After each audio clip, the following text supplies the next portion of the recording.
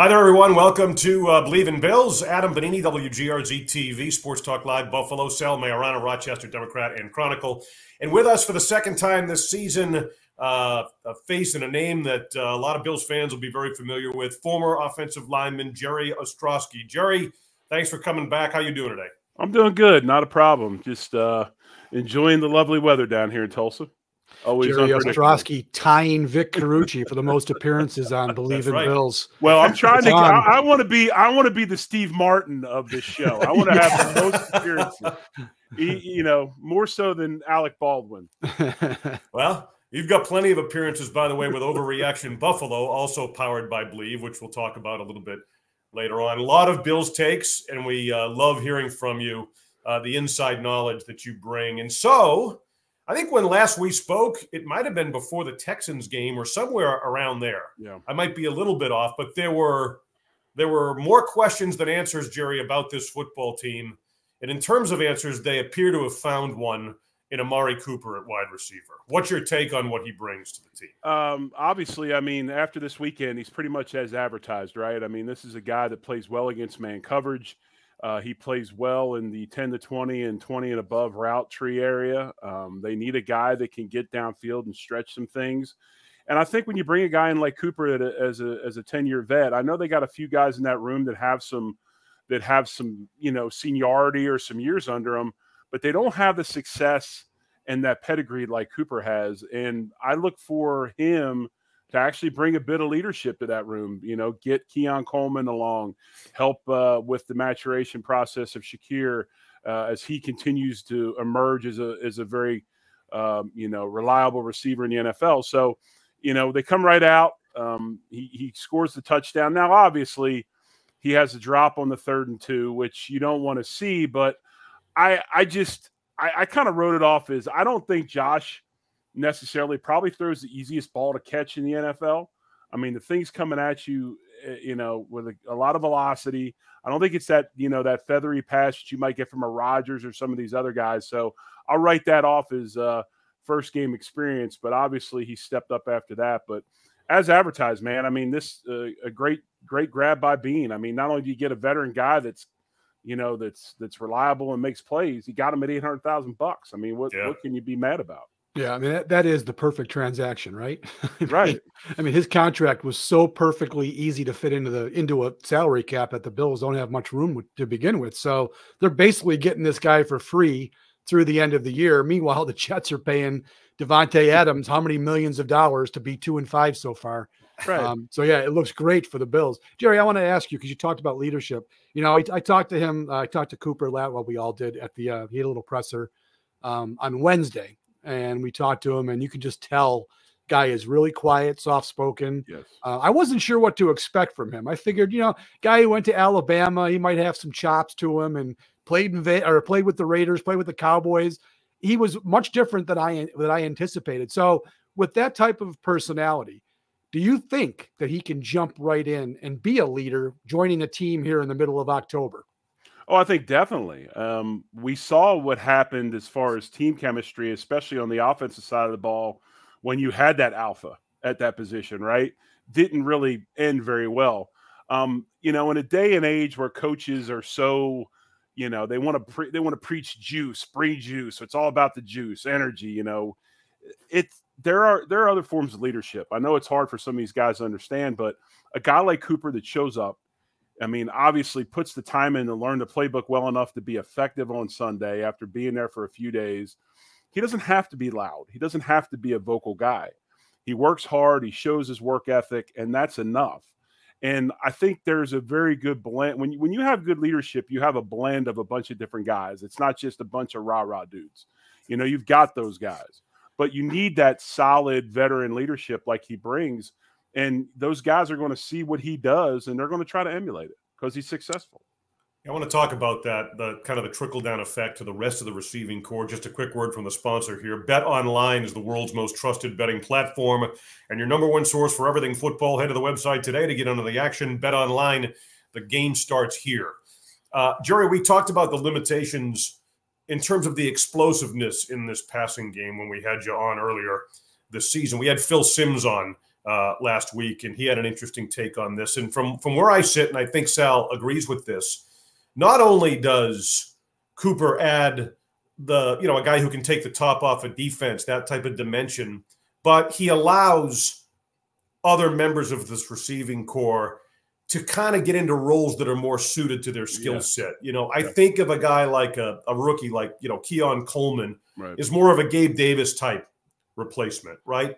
A Khalil Shakir, outstanding, does his best work as a slot receiver. Dalton Kincaid, we saw more from him this last game in terms of big plays, right? And what this might be able to open up underneath for him a little bit. So there is that. It's about more than Amari Cooper, right? It's because, in my opinion, it's what it does for everybody else and the roles it kind of puts them in that makes this offense all the more dangerous. No, I don't think he could be more spot on than that. I mean, one of the secrets of coaching is being able to figure out what your players can do and putting them in a position to be successful, right? And when you saw this offense and all the quick stuff and the motion and all those things, that was that staff doing that. I mean, they understood they didn't have a guy that you could just line up out there and run go balls with the whole game. They had a limited room as far as wide receivers go. Now, Amari Cooper shows up and takes that pressure off those other guys. I mean, Shakir was a guy that you could look at as a guy that could play outside and inside. Now, get him back inside, pair him with Cooper, get him inside. I think Coleman and where he is at this point in the season, I think everybody should be happy. He emerged this weekend. He's made some plays. I mean, obviously, that touchdown that was called back, that was a tremendous play. I mean, he's doing exactly what they said he was going to be. He's a strong physical receiver. Now, he did get snatched up by about 18 guys on that one catch he had, but that's okay. But that's not that's not the skill set that we drafted him for. But you're 100% correct. I mean, you can't force these guys to do things they're not physically able to do. And now all of a sudden, I think you'll see this week, after a whole week of practice, that playbook maybe, and Joe Brady put a few more wrinkles in and get some things a little bit more open as Cooper gets, comfortable with this offense. Do you think, and I don't know where Adam was going to go next, but I want to explore this with you. With Cooper in there now, does this finally enable the Bills to unlock Dalton Kincaid, do you think? Because we saw a little bit of it. I mean, he had 3 catches last week, but 2 of them were big-time plays. That he had a 3rd and 12 that he made a great catch on the sideline, and then the one that was down to the corner of the end zone there was a great throw by Allen, but it was also a great play by Kincaid. That's, Jerry, last time we were on, I think I was talking about how I wasn't really overwhelmed by Dalton Kincaid yet. He hadn't done what we thought that what the Bills told us he was going to do, and I saw a little bit of that on Sunday. Do you think that maybe is partially why, with Cooper here, Kincaid was able to do what he did? No, I think you're right. I think it's a trickle-down effect, right? I mean, when you scouted the Bills up until Amari Cooper's arrival, you looked at 2 guys. You looked at Shakir and you looked at Kincaid. Those are probably the 2 most explosive, reliable receivers. Take those guys away and force the Bills to have to make plays with Mac Hollins or a rookie outside with Keon Coleman. Not saying those guys don't do good things. It's just it's a trickle-down effect. So now with Cooper, that's going to free that coverage up off of Kincaid, and you'll probably see him have more room. You already saw it this weekend with Coleman. I mean, it freed him up some. But you're 100% correct. I think that the scouting report now changes a little bit, and the emphasis can't be on just, Shakir and Kincaid, especially when Khalil didn't play. Then it was really obvious that, hey, we know they want to get Kincaid the ball. We're shutting him down and forcing him elsewhere. With Cooper playing, now it's going to free those guys up. I think it's a great assessment. How about what we just talked about, the change in the dynamic, Jerry, in the receiving core, with the balance of the run game that we've seen with James Cook, back healthy, Ray Davis. I mean, what he did the night of the Jet game and kind of the change of pace that he provides. How much more dangerous do they become? Because they do have the ability, even though this past week the numbers didn't necessarily show it, but they have the balance that can keep opposing defensive coordinators guessing. And I guess your take on the run game as it relates to that, in the sense of the balance and the unpredictability that gives the offense in general. I think a lot of the biggest thing, too, you're going to see, not just in running game, but I think you're going to see it free up Davis and Cooks even a little more in the passing game. Look at what the Bills did this weekend that we hadn't seen in gosh knows how long. They actually were successful running a couple screens. Mm-hmm. And usually it's hard to run screens when you've got that line of scrimmage packed with guys because you're running these little short routes and underneath stuff. And now all of a sudden just one guy changes the dynamic. You create space in that flat outside. And if you're looking at other teams, how they attack us right now, that's where they're attacking us, outside in that D gap area, that flat area. The way we play defense, it's hard to cover that area for us. And now all of a sudden with Cooper coming in, you can get vertical, you can create more space. So, yeah, I think that, because there was a lot of, the slow start this weekend, and then a lot of hemming and hawing about we're just running up the middle every time. Well, actually, it's not up the middle. As John Feenan likes to point out, it's between the tackles, right? It's not necessarily up the middle. But, when you look at the Bills, I think, if I can get 2 yards or 3 yards and all of a sudden it's 3rd and 5 or less, then I feel a lot better than trying to force the ball in situations where maybe we don't have the guys that can make plays. So I think you're right. I mean, Cooks and Davis are going to free out. I love Davis. I mean, I haven't been this excited about a running back in a long time as I am about him. I mean, and it was funny when he comes in the game and all of a sudden we start hitting runs. It wasn't the fact that Davis is any better than Cooks. It's just a different style of runner. If you watch Cooks run, he's a hezzy step guy. He likes to kind of hesitate a bit. He'll find a spot, put it in the ground, and go. He's more of a true blue zone runner, kind of like Thurman was. Then you bring in Ray Davis, and there is no hesitation. It's one step and downhill. And when, like Tennessee, you got these two monstrous inside guys, this 3 technique and 1 technique that are probably 350 plus. It's a lot better if you're downhill quick because it's harder for them. They're not as quick getting off blocks, but when they do, they eat up a ton of space. So I think that changeup helped that running game. But no, I think you're right. I mean, for a while now, it's been stop the run, get these guys in 3rd down. And if you look at the numbers, the Bills have not been great in 3rd down this season after last season being one of the better teams in the league. Mm-hmm. Hopefully Cooper helps write that statistic. Hey, Jerry, I want you to put your former offensive lineman hat on. Whenever I talk to Ross Tucker, he loves talking about offensive line. That's what his thing is. And he watches every team's offensive line. It's insane. So I know you're paying attention to the Bills' offensive line. We know about Brown and Dawkins, what they can do. Can you kind of take me into the middle? And what do you think of the 3 interior guys? How do you think? Because that was where all the talk was and all the concern was in the middle of the line this year with the 3 guys. What have you seen so far from McGovern, Torrance, and Edwards? I think what you have some different styles. And I'll start with McGovern because before the season, that was my biggest concern was them moving Mitch Morris and now bringing McGovern in. And McGovern is a guy that's tall. He's longer. He's a good athlete. He's probably a better second-level guy than he is a first-level guy. He's athletic enough and long enough to make a lot of tougher blocks inside. As you know, as a center, you got to snap the ball. So you're going to start blocks with your hand between your legs. Mm-hmm. So it takes some skill and some different things to learn. And that length that he has allows him to make some tough reach blocks and some one-on-ones and things like that.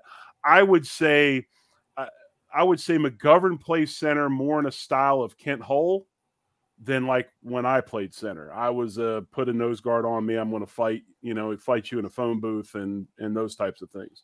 So I think he's more of a Kent Hull type center. The guards are interesting. I think that Torrance, he's hit and miss a little bit. He's having when he has issues, it's usually technique wise, but damn, is he strong and he's big. And when he puts his hands on you, you usually don't go anywhere. He's a true blue road grader type of guard, and he's a great pairing with Brown because that gives you a power side of the line of scrimmage. Edwards, he struggles sometimes. He's a bit of a journeyman. He's a guy that maybe has some issues with some strength guys, some bigger guys cause him some issues sometimes. But again, he's another dude that runs really, really well. He's longer. He moves good in space. So they all complement each other. And I was nerved up about taking McGovern away from left guard because I thought he did a pretty good job last year, moving to center because now you're changing 2 spots. But so far, up to this season, the line has played pretty well. They have their moments, but the thing that I like about them the most is like Dion and Brown. They've got a little something in their neck, right? Mm-hmm. And although the NFL tries to neuter dogs in this league, and when I say dogs, I would DAWGS. Like Spencer Brown the other night gets the 15-yarder for finishing that block.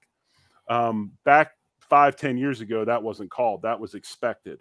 And, Dion, when he has his goings on with the Jets, I have no problem with it. Now, I wish we weren't getting 15-yard penalties, but you need that in that offensive line because that's your leadership group on offense. As much as you like to, focus on quarterbacks and vocal receivers and all these different things, you got nastiness up front, you're going to be able to play on offense.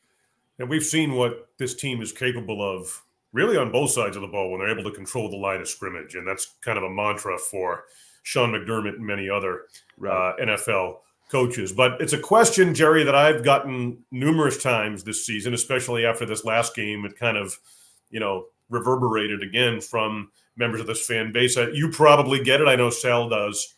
What's up with the slow starts? Right? And I'm interested from a former player's perspective. I mean, I think you would have a unique view on that based on experience and between the players on the field and the look, the coaches have shown a great ability to adjust, and to their credit, but they do get themselves behind the 8 ball a little bit to start in these games. And I think that's something they're probably going to need to get corrected as the season goes on. There's a lot of theories to what goes on with this. And this is my theory, whether it's right, wrong, or indifferent. Offense coordinators tend to have a script, right? And they got their 10 to 12 plays and they script them out and they practice them in practice. And then when they come out, they're going to go down the script unless there's something crazy happens where they got to get off of it, and they're very religious to that. Now, I don't know what Joe Brady does. I'm not familiar with how he does things as far as game planning goes. But I believe our quarterback, he is one of the, when I say odd duck, I mean, I think it's why he gets so much criticism because nobody knows, we're big in the NFL. We're comps. He comps is Jerry Rice. He comps is Thurman. He comps, we want to have a comp. And there is no comparison for Josh Allen. I mean, he's a unicorn. And I really, truly believe he thrives in chaos. He loves chaos. When some of his biggest games are when things are going crazy. I think I would like to see Joe Brady do a little bit more with him. And I think teams on defense are understanding this and trying to take it away, which makes it hard. Man, I'd run them in the first 3 plays. I might run them the first play. There's got to be something to get him going because it's almost like the slow starts are more him than anybody else. I mean, he likes to throw it downfield and take chances. He's now in a harness type of offense where it's quick throws, controlled throws. Maybe Cooper coming on another week of practice frees that up. But I think some of the slow starts are just him, and some of it is still his willingness or maybe not willingness or stubbornness to really embrace what's going on because this is an offensive structure that I don't think if you ask Josh, what do you want to run, he would necessarily run. But with the head coach preaching the 2 words of complimentary football every chance he gets and trying to make sure his defense is never put in a super bad position if he can help it, he doesn't want that downhill or downfield, circus throws or what everybody calls hero ball or whatever.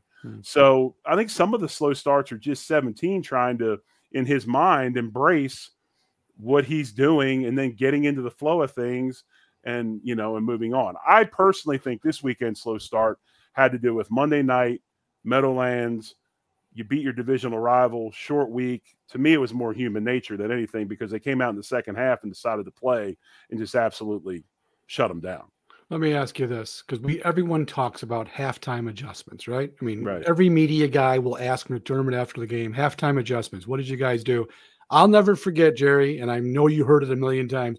Marv Levy used to tell us, all this halftime adjustment stuff, guys, there's nothing to that. Right. We have our game plans. At halftime, the guys come in, take a leak, towel off, do whatever, and they go back out. You were in the locker room. Right. How much actually is adjustment? Everyone talked about Sunday. Oh, what great adjustments they made. They blew them out 27-zip in the second half.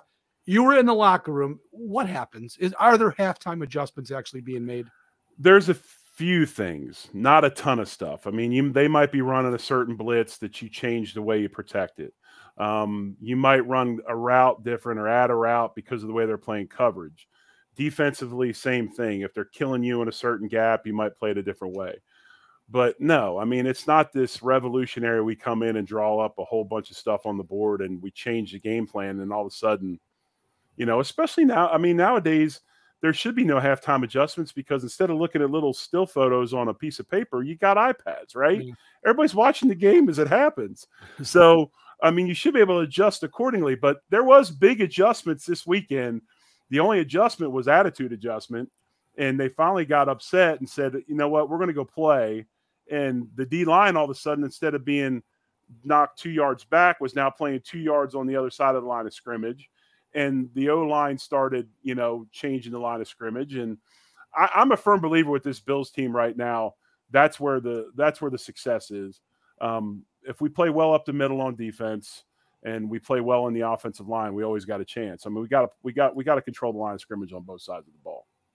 All right, so lastly here, and as we record this, it's Tuesday. We'll see what the story is with Terrell Bernard. Hopefully, fingers crossed with his ankle situation. We'll begin to learn more about that as they return to practice on Wednesday, getting ready for the Seattle Seahawks this Sunday out in the Pacific Northwest. And Sal and I wrapped up our post-game report. This Seattle team, convincing win over the Atlanta Falcons, 4-3. Definitely one that you don't want to sleep on. Heading out there. Especially we talk about the slow starts and all of that. And so just an initial take on this matchup. What strikes you about this matchup with Seattle? Well, I think Seattle's always going to be a tough physical team. They've been that way for quite some time now. I mean, back in the day, they weren't necessarily that way. But since, Pete Carroll was there and then they move on and McDonald's there now, they're going to play a certain brand of defense in Seattle. They're going to get after you. They're going to try to get after you up front on offense. So the Bills are going to have to be ready for a physical game. It also would irk me a little bit that the one team that we totally got embarrassed by, the head coach of Seattle is their former D coordinator. So I would imagine, don't think there isn't going to be any information trading between those two for this week as well. So that'll be something that'll be interesting to watch at, or look at. But, Buffalo to me, week in and week out. I don't know how you guys feel. And we talk about matchups. I knew that the Baltimore game was going to be tough for them because the way we try to play defense and match up against their big people just does not fit very well. But, to me, this Buffalo team's about themselves. They're their own worst enemy. I mean, when they show up and play, they're tough to beat. When they show up and they try to sleepwalk through the first half like they did this week, they're pretty normal. They're pretty mortal. And, so that's what I would be concerned about more than anything. How does the team handle flying across the country? I don't know when they're leaving, if they still do the whole day early thing or they just go, or 2 days early or whatever they do. We kind of did a little bit of both. But it'll be interesting to see how they show up. But to me anyway, and I think Seattle is a formidable opponent. Now obviously their quarterback is hit and miss. You never know what you're going to get. But they've got they got Metcalf. They got some playmakers on offense. They're going to be tough to play in an extremely loud stadium. Mm-hmm. The Seattle fans get after it. The 12th man gets after it. So really, to me, though, again, it's Josh Allen. It's the Bills team is themselves. I mean, how do they show up? Hey, you mentioned Metcalf. There's question about whether he's going to play this week because he got hurt. There was one report that he's going to be week to week, and then like 20 minutes later, he's going to try his best to play. Right. Who the hell knows what's going to happen? But I wanted to ask you, he's a great player. So as the Bills prepare this week, let's say when you were playing, there was a great nose tackle that was up in the air. You didn't know. What's the mentality, Jerry, as you're going into it? Like for a guy like Benford and Douglas at cornerback, do we have to face Metcalf? What's the mentality of that when you're not quite sure what you're going to see? You practice like he's going to be there because he probably is. You always practice that way, no matter what. It's just like last week, they find out later in the week that Mason Rudolph was going to start. They probably prepared for Levis. But, these guys, unlike college and high school, I mean, they're in there all day long. They'll figure it out. But no, you always prepare for the best that they have. And if DK Metcalf couldn't play, that would be wonderful for us. I mean, he's a tremendous player. He's a guy that he runs good routes and has success against the zone, which we like to run. So it'll be interesting to how we match up. But I will say this, and I said this on our show this Sunday. I don't know how you guys feel about this. I mean, quietly, I think we have one of the top cornerback tandems in the league right now. Oh, yeah. I don't think it's Christian quiet. Benford I don't and think it's Douglas. quiet, Jerry. I think we know. We'll agree on that. Yeah, I mean, my goodness, those two just show up. And to think you got Benford in the 7th round from Villanova, go Cats. And then you got another guy who his team was willing to get rid of him, and it was he was traded by the Eagles as well. Yeah. And now they're cornerstone corners in the NFL, just killing it. I mean, we're lucky to have both those guys. Did you see the play that Benford made? Right, Hamlin makes the interception; he gets the glory. Did you see the play Benford made? Right. I mean, that was a quick in, and Benford just ate it up, and he's the guy who actually deflected the ball, and Hamlin got the pick. But that was all Benford on that play. It was a great play. Oh yeah, and the other thing, go ahead, Adam. No, go ahead. I was just going to say, Sal has referred to, and we've talked about it on this show, that duo as being among the best cornerback combinations. I think you got DJ Reed and Sauce Gardner, and you got these two guys. That's what I see in the NFL right now is the two best, the best tandem on the outside in the league. And the thing about them is, one of the things I look at cornerbacks is their willingness to put their face in there in the running game. Mm-hmm. They play contain in the run. They are willing to tackle. They're great tacklers. And the way they are physically, they have durability to them. So they're reliable, and they're playing at a tremendously high level. And it's good for us because we understand the deficiencies in the safety room. So it's nice that we have that to kind of take away from some, cover up for some of that until we get that safety room back where it needs to be. I'll tell you what, this week they're going to need to be good because even if Metcalf doesn't play, you still got to worry about Jackson Smith, Najibba, I think it is. And Lockett's still Lockett's been there for 10 years. He's still a great player.